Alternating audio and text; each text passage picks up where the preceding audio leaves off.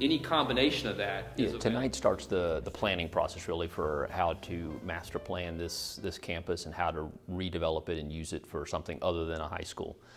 So what we're really doing tonight is laying out some statistics about the area that help inform what might work on this campus, and then opening up to find what the people are interested in.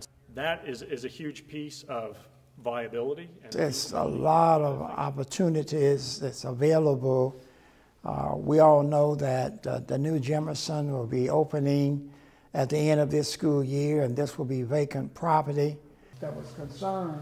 The city has made a tremendous investment in this school. We certainly want to thank Mayor Battle and the administration for looking at the long-range future of our city and certainly our school. We want everybody to kind of think unconstrained. We want them to just throw out every single idea, and some will work and some won't, and that's okay. You know, we had a citizen come to us not long ago with the idea of a splash pad, and you know, the location they suggested wouldn't really work. But we didn't throw away their idea. We explored the idea and found the right location to do it. We may have the same thing tonight. We want people to give us every imaginable idea, whether they think it's a good idea or not, and then we can go back and assess it. And we may find something that somebody thought was a little thing that actually is a big thing. We may find something that somebody thought was, you know, not really a great idea, but actually is a phenomenal idea.